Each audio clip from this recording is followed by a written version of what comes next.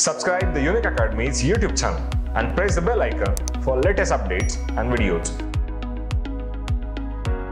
Hello friends, welcome to the Unique Academy. In today's current affairs decoded session, myself Shivaji Kale is going to discuss about important news from 3rd May. Here in the first news, they are talking about Unicode gives a nod to the proposal of adding 2 Tamil characters into the Telugu script, we can say. So actually क्या है, तो particularly Unicode consortium नाम का एक organisation है, वो क्या करता है, यूनिकोड स्टैंडर्ड्स बनाता है. तो यूनिकोड स्टैंडर्ड्स एक्चुअली क्या होते हैं, तो basically these are the codes, ठीक है, that adds into the characters from the different languages so that the world they can understand and display across the software platform.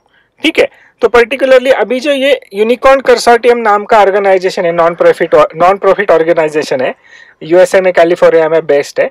ठीक है, ये यूनिकॉर्न स्टैंडर्ड बनाता है. ठीक है, तो actually replacing the existing character encoding the schemes which are limited in size, scopes and hence incompatible with multilingual environment. ठीक है, तो सॉफ्टवेयर बेस आप कन्वर्ट कर सकते हो अगर ये स्टैंडर्ड आपके यहाँ पे ठीक से मौजूद है. अगर उसमें कुछ लिटरेचर में अगर कोई आप बोलोगे कि लेटर्स उसमें नहीं अवेलेबल है एक आधा पर्टिकुलर लैंग्वेज में, तो ये इसमें ऐड कर सकते हैं. ठीक है, तो रिसेंटली ये 2-3 चीजें भी उन्होंने डिस्कशन में थी, इसके लिए थे. ठीक है, 2 सालों पहले उन्होंने कुछ इमोजीज भी बनाए थे. ठीक है, वो भी ऐड किए थे उन्होंने. एक कुछ दिनों पहले की न्यूज आप थोड़ा सा सर्च कर लेना, मिल जाएगा. बेसिक थिंग आपको इसमें बारे में पता होनी चाहिए. आगे जाते हैं, देखो USCIRF के बारे में, रिपोर्ट के बारे में वापस एक बार न्यूज आया है, तो इसको वापस एक बार रिवाइज करते हैं. पहले भी हम लोगों ने ये न्यूज डिस्कस किया था. क्या ये न्यूज, तो पर्टिकुलरली ये एक ऑर्गेनाइजेशन है, देखो, यूनाइटेड स्टेट्स का, मतलब अमेरिका का. This is a commission for international religious freedom, ये ऑर्गेनाइजेशन का नाम है. देखो यहाँ पे दिया भी है उन्होंने, है कि नहीं. और ये क्या करता है, तो actually this particular organisation works for the United states under their own act. कौन सा एक्ट है, इंटरनेशनल रिलीजियस फ्रीडम एक्ट, 1918 का एक्ट है, 98 का एक्ट है वो. ठीक है, जिसमें अगर उनके हिसाब से अगर कोई country they are not following the principles of freedom of religion in their own country, they will categorize such type of country into different categories. ठीक है, तो उसमें से एक कैटेगरी जो है उसको बोलते हैं कि फॉर एग्जांपल, जिसमें अभी रिसेंटली इंडिया को उन्होंने डाल दिया. ठीक है, तो ये जो कैटेगरी है, इसमें अगर इंडिया को डाला जाएगा तो क्या फर्क पड़ेगा, तो इंडिया के ऊपर पिन्यूटिव एक्शंस भी वो कंट्री खुद के अंडर, एक्ट के अंडर ले सकती है. अभी आप सोचोगे कि अमेरिकन गवर्नमेंट इंडिया के खिलाफ क्या एक्शन लेगा, बिकॉज ऐसे तो अलाउड नहीं है ना, ये तो यूनाइटेड नेशन का कन्वेंशन भी नहीं है, ये तो उनका खुद का लॉ है. तो भैया वो एक्चुअली कैसे एक्शन लेंगे, तो वो अपने कंट्री के हिसाब से एक्शन लेंगे. फॉर एग्जांपल कैसे, तो वो उनके कंट्री में आने वाले, पर्टिकुलरली अगर इंडिया के ऊपर ऐसा चार्ज लगता है, तो इंडियन लोग जो आ रहे हैं उनका वीजा कैंसिल हो सकता है, या फिर उनके रिलेटेड ट्रैवल रिस्ट्रिक्शंस, सैंक्शंस आ सकती है. बायलैटरल एक्सचेंज भी वो कंट्री दूसरे कंट्री के साथ कैंसिल कर सकती है. तो ये तो उनका खुद का अपना रिसेंट है. तो अब अगर सोचोगे तो ऐसे पहले कभी हुआ है क्या, हाँ भैया, बहुत फेमस पर्सनालिटी, मतलब हमारे जो अभी के प्राइम मिनिस्टर है, जब वो गुजरात के सीएम होते थे 2005 में, तब उनको पर्टिकुलरली यूएसए ने उनका वीजा अलाउड नहीं किया था, उनको एक कार्यक्रम के लिए यूएसए जाना था. तो पर्टिकुलरली जो गोधरा हत्याकांड है उसके बारे में उनके ऊपर चार्जेस थे.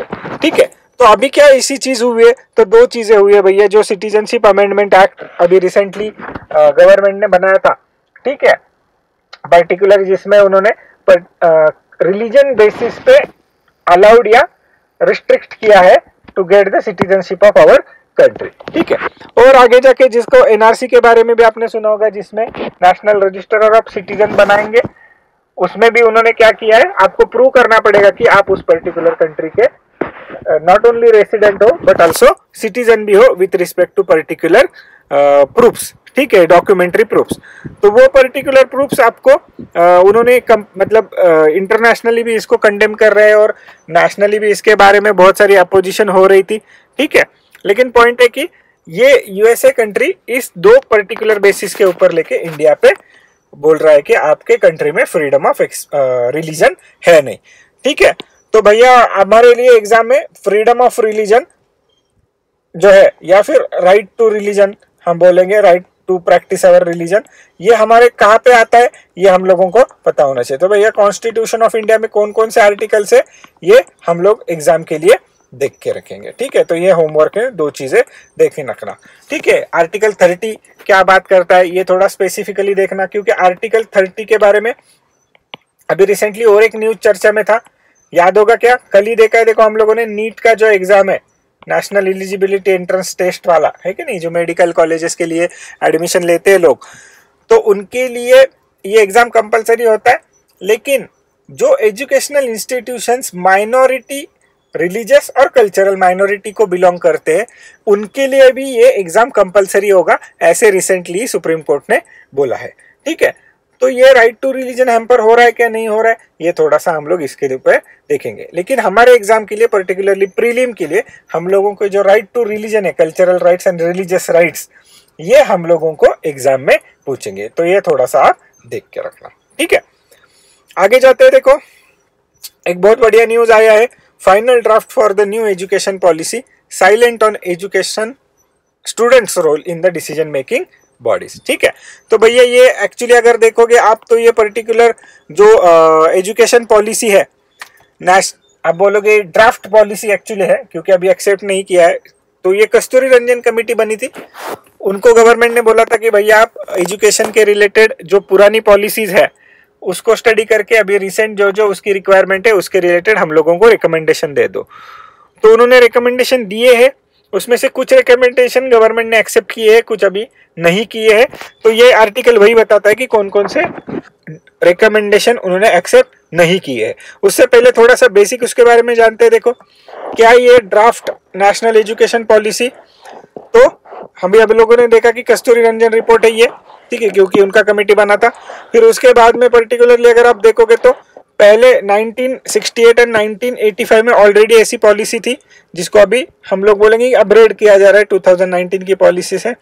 जो इंडियन नीड्स जो है, पर्टिकुलरली इंडस्ट्रियल रिवोल्यूशन 4.0, यहाँ पे पॉइंट लिखा है देखो, इंडस्ट्रियल रिवोल्यूशन मतलब पर्टिकुलरली हायर एजुकेशन में आप बोलोगे इंडस्ट्री की रिक्वायरमेंट का ह्यूमन रिसोर्स पैदा करना, ये हम लोगों का यहाँ पे सबसे बड़ा इंपॉर्टेंट एस्पेक्ट उन्होंने ध्यान दिया है। और सेकंड एस्पेक्ट ये है कि because India is going to be one of the most populous country in the coming period of time, मतलब हमारे पास बहुत यंग पॉपुलेशन भी है, तो ये जो डेमोग्राफी है हमारे पास, तो इसको डेमोग्राफी एडवांटेज मतलब ह्यूमन को ह्यूमन रिसोर्स कन्वर्ट करने का जिम्मेदारी है। तो education is one of the best tool available in our hand. तो ये करने के लिए भैया क्या क्या करना चाहिए, तो उन्होंने ये रिपीट देखो मई महीने में सबमिट किया था, जिसको जो बजट आया था इलेक्शन के बाद में, ठीक है, तो जून में, उसमें उन्होंने ये पॉलिसी रोल आउट भी कर रही थी। ये पॉलिसी तीनों भी चीजों के ऊपर फोकस करती है, school education, higher education and other dimensions. ठीक है, स्कूल एजुकेशन जिसमें प्राइमरी सेकेंडरी भी आ जाएगा, हायर एजुकेशन में तो आपको पता ही है। और अदर डायमेंशंस कौन से, तो vocational education, adult education, medium of instruction, ये तो भैया आपको सबको याद होगा, क्योंकि इसके ऊपर 3 लैंग्वेज फॉर्मूला आप लोगों ने सबने सुना होगा, है कि नहीं। आप लोग में से बहुत सारे लोग भी 3 लैंग्वेज फार्मूला में ही पढ़े होंगे, जिसमें आप पर्टिकुलरली देखोगे तो इंग्लिश आप पढ़ते हो, ठीक है, देन आप हिंदी पढ़ते हो, एंड आप आपका वर्नाक्युलर लैंग्वेज भी पढ़ते हो। तो सपोज आप यार फ्रॉम महाराष्ट्र तो आप मराठी पढ़ोगे, कर्नाटक से होगे तो कन्नड़ा पढ़ोगे, तमिलनाडु से होगे तो तमिल पढ़ोगे। फिर भी यहाँ पे भी आपको चॉइस है कि आप दूसरी कोई भी लैंग्वेज चूज कर सकते हो। फॉर एग्जाम्पल बहुत सारे लोग संस्कृत चूज करते हैं, है कि नहीं, कोई लोग जर्मन चूज करते हैं अगर उनके स्कूल में अवेलेबल होगा तो। बट इन जनरल हम लोगों के पास ये है कि first language, second language and third language, ऐसी 3 लैंग्वेज आपको एजुकेशन के दौरान पढ़नी पड़ती है। ठीक है, तो इसके ऊपर एक तमिलनाडु के लोगों ने बोला था कि भैया हिंदी आप कंपलसरी नहीं कर सकते, because 3 language formula does not make to learn Hindi compulsory. ठीक है, educational governance, finance and use of ICT, इसके ऊपर भी इस ड्राफ्ट पॉलिसी ने चर्चा की है। देखो कितना विजनरी पॉलिसी है, क्योंकि उन्होंने बोला है कि आईसीटी का यूज हम लोगों को करना पड़े। आईसीटी मतलब इंफॉर्मेशन एंड कम्युनिकेशन टेक्नोलॉजी। तो भैया ऑनलाइन कोर्सेस ये तो उसका ही एक एग्जाम्पल है। ठीक है, तो ये बेसिक चीज है। अब हम लोग देखते हैं कि कौन कौन से रिकमेंडेशन उनके एक्सेप्ट नहीं हुए। ठीक है, ये बहुत बड़ा टॉपिक है, एक बार इसको डिटेल टॉपिक करके किसी और लेक्चर में भी पढ़ेंगे। आज फिलहाल हम लोग ये जो आर्टिकल आया है उसके बारे में यहाँ पे कवर करते हैं। ठीक है, तो देखो इसमें क्या बोला है उन्होंने, पर्टिकुलरली जो स्टूडेंट ऑर्गेनाइजेशन होंगे उनको डिसीजन मेकिंग में लेना सजेस्ट किया गया था, जो उनका सजेशन नहीं एक्सेप्ट हुआ।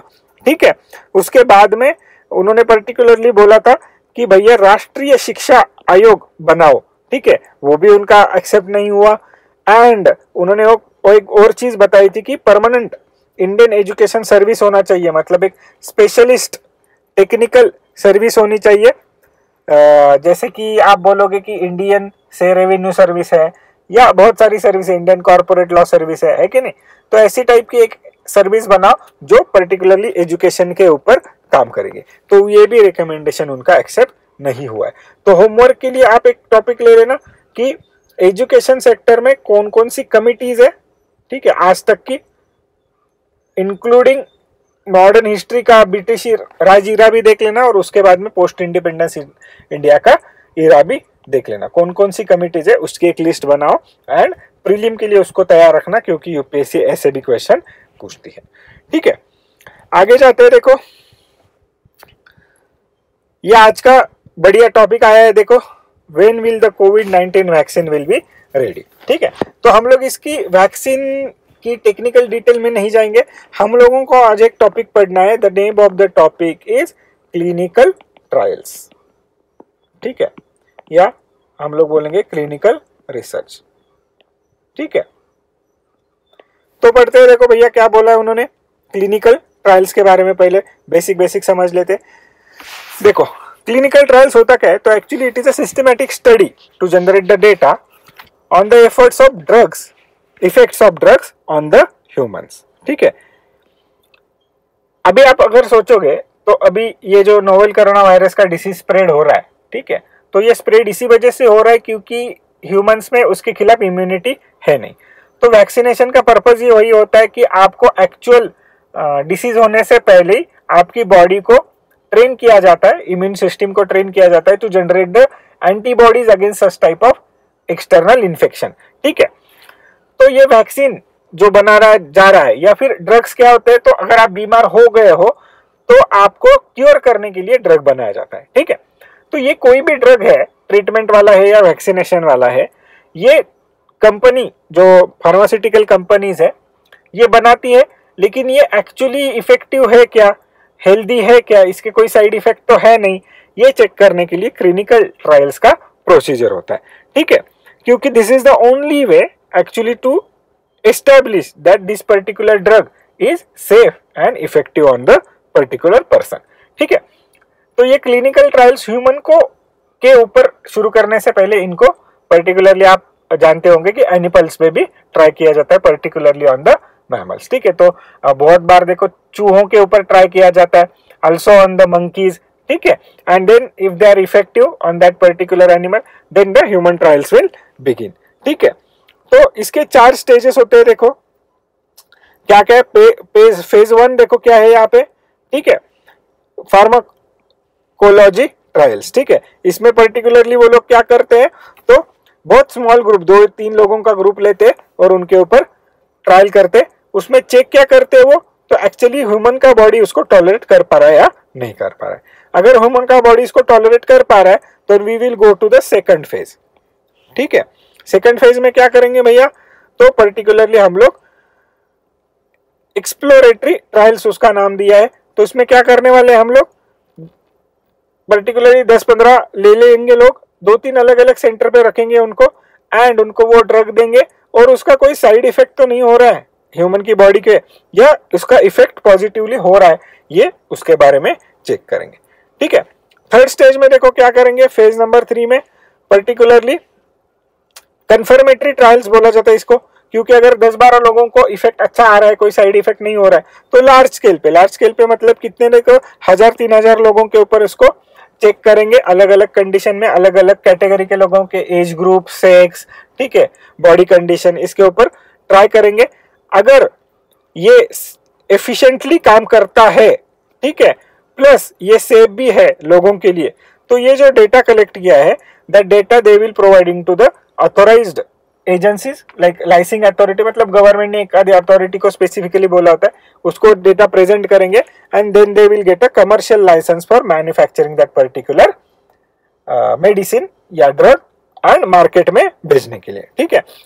मार्केट में भेजने के बाद भी कुछ दिनों तक क्या करेंगे, फेज 4 में रहेगा वो, मतलब उसमें क्या करने वाले, पोस्ट मार्केटिंग फेज, मतलब अभी मार्केट में तो उसको अलाउड कर दिया है उन्होंने, लेकिन इसके ऊपर ध्यान रखेंगे कि भैया लॉन्ग टर्म में 6 महीने 1 साल 2 साल के बाद इसके ऊपर कोई ह्यूमन के ऊपर निगेटिव इफेक्ट, साइड इफेक्ट तो नहीं हो रहा है, ठीक है। तो इस सर्वेलेंस है बेसिकली, तो अगर ये नहीं कर रहा है तो ये लॉन्ग टर्म के लिए इसको रखेंगे।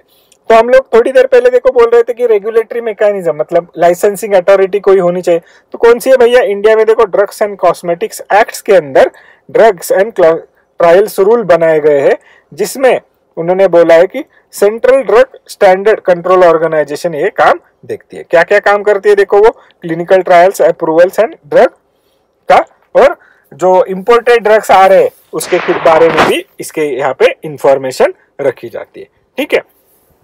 अभी देखो पर्टिकुलरली इसमें अगर आप देखोगे तो एक डिक्लेरेशन ऑफ हेलेंस की भी है, ठीक है। तो ये क्या है पर्टिकुलर, इसको याद रखना भैया, ये यूपीएससी टाइप वाले एग्जाम में पक्का पूछते हैं, ठीक है। ये क्या है, तो ये इंटरनेशनल आप बोल सकते हो कन्वेंशन है या एडवाइजरी है कि क्लिनिकल ट्रायल्स कैसे होने चाहिए, ठीक है। वैसे इंडिया का भी खुद का एक रूल है जो हम लोगों ने अभी ऊपर देखा था। ये हम लोग एग्जाम के दृष्टि से एक आंसर राइटिंग चैलेंज का क्वेश्चन लेते हैं एंड उसके फॉर्मेट में उसको लिख लेते हैं, ठीक है। तो अभी देखो बहुत दिन हो गए हम लोग आंसर राइटिंग प्रैक्टिस कर रहे हैं, एक एक क्वेश्चन देते हैं मेंस का, एमसीक्यू भी डालते हैं बहुत बहुत बीच में।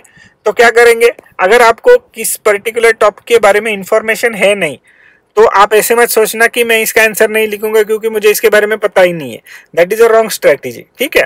तो आप क्या करना चाहिए, रीड द क्वेश्चन, अंडरस्टैंड की which is the basic area जो आपको इसके बारे में पता होना चाहिए, read it from your class notes, current affairs का नोट्स या any material that you use, and then try to right that particular answer, ठीक है। बट आंसर लिखना इज वेरी वेरी इंपॉर्टेंट, ठीक है।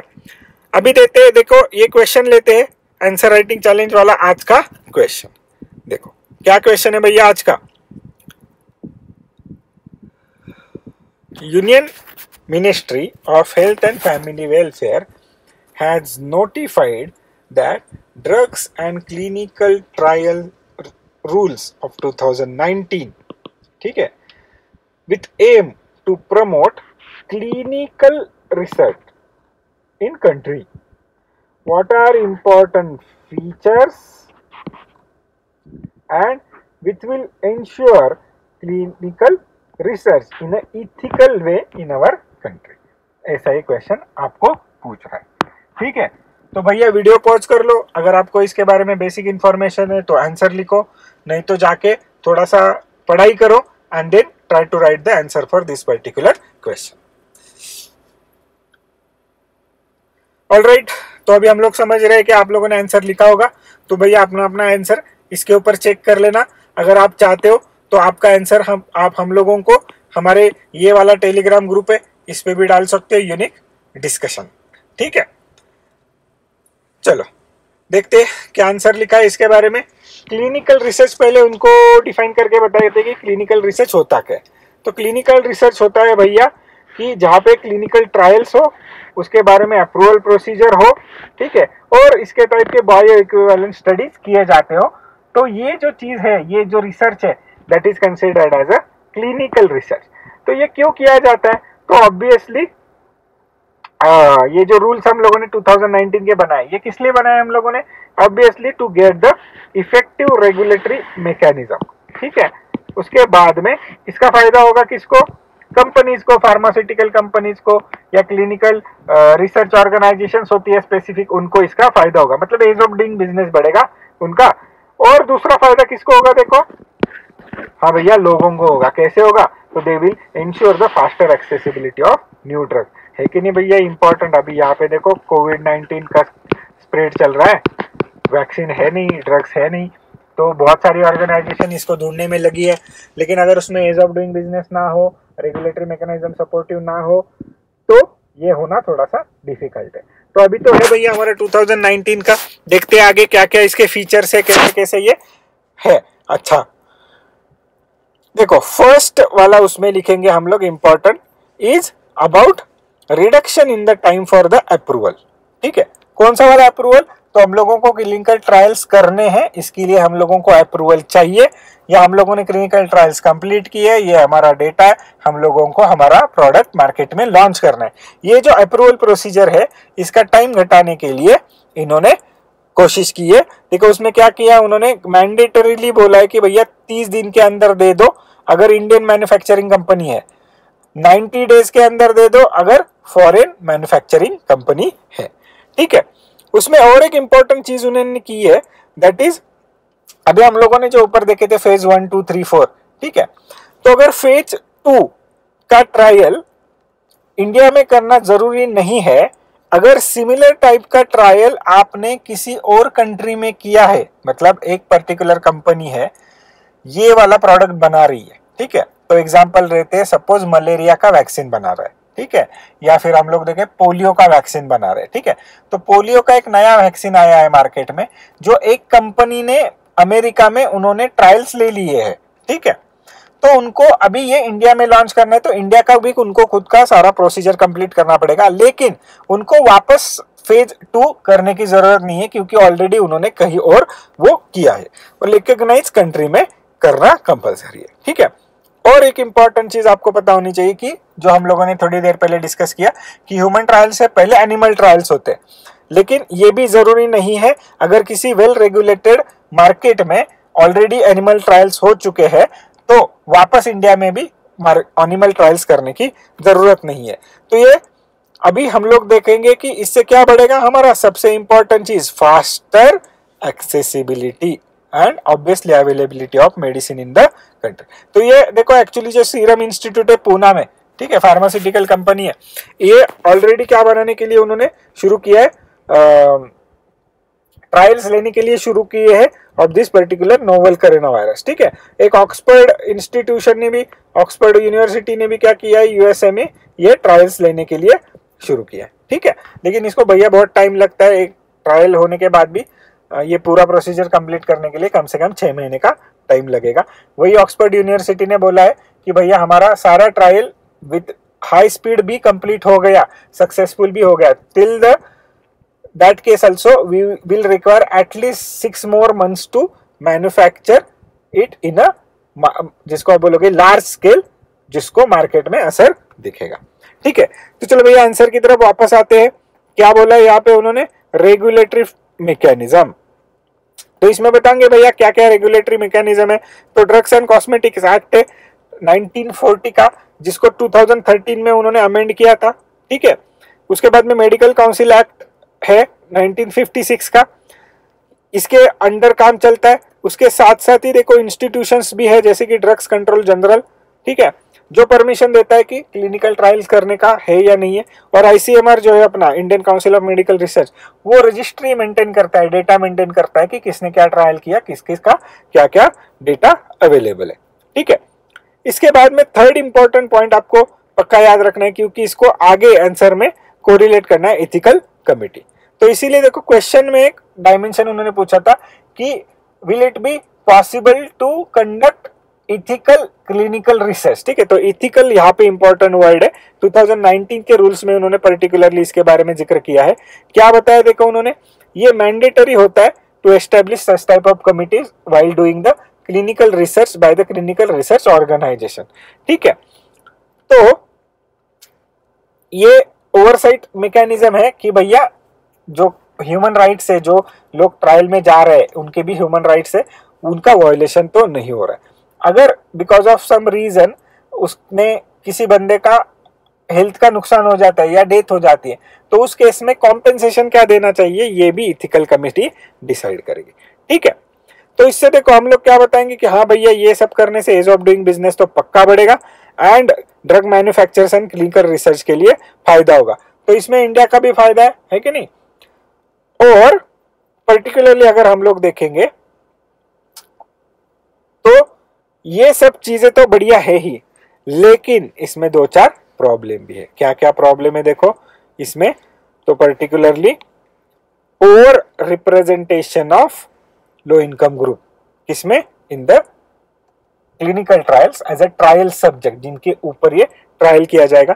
तो ऑब्वियसली इसमें रीजन क्या है भैया, तो financial incentive is the incentive, है कि नहीं, मतलब क्या, तो पैसे दिए जा रहे हैं भैया कि आपके ऊपर हम लोग ये ड्रग यूज करते हैं, आपको ये पैसे दिए जाएंगे। और you will be surprise to know that world wide भी जो पुअर कंट्रीज है, अफ्रीकन कंट्रीज है, इसमें ही बहुत ज्यादा ट्रायल्स होते हैं। इंडिया में भी जहाँ ये ट्रायल्स होते हैं तो ये पर्टिकुलरली ट्राइबल रीजन्स में होते हैं, क्योंकि उन लोगों को उनके ह्यूमन राइट्स के बारे में पता नहीं है और बहुत कम पैसा देके मैटर रफा दफा किया जा सकता है।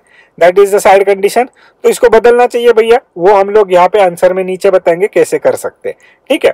और क्या क्या प्रॉब्लम्स आते हैं भैया, तो देखो यहाँ पे बताएंगे कि not constituting the ethical committees और influencing it's work is also very big problem. तो ये क्या एक्चुअली हम लोग बता रहे, challenges in ethical clinical research, ठीक है।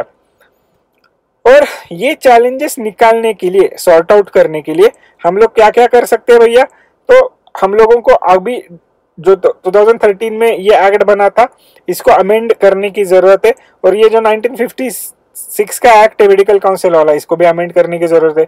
और पर्टिकुलरली ये जो डिक्लेरेशन ऑफ हेलेंस की है, we have to follow it in letter and spirit, ठीक है। तो ये यहाँ पे पक्का लिख के रखना। क्यों ये लिखना है, क्योंकि this is voluntary in nature, ठीक है। वॉलंटरी है तो बाइंडिंग नहीं है, तो क्या प्रॉब्लम है, लोग नहीं फॉलो करते। अब ये वॉलंटरी वर्ड तो पक्का याद रख लेना, क्योंकि ये टाइप का क्वेश्चन प्रीलिम में पूछा जा सकता है। तो ये प्रीलिम के लिए भी बहुत इंपॉर्टेंट है ये डिक्लेरेशन ऑफ हेलेंस की, ठीक है। तो भैया ये वाली इंपॉर्टेंट चीज आप इसके बारे में याद रखना, ठीक है। सो इसके रिलेटेड और भी चीजें आपको करंट अफेयर्स का हमारा चैनल है शिवाजी काले करंट अफेयर्स, इस पे मिलती रहेगी, ठीक है।